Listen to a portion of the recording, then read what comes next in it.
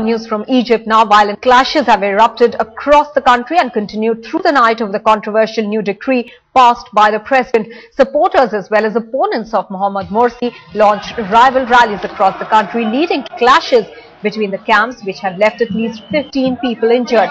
Thousands of protesters converged in Cairo's iconic Tahrir Square, shouting anti-Morsi slogans, while his political opponents dubbed the president as Egypt's new pharaoh. Clashes have also been reported from Alexandria, Suez and other major cities of the country.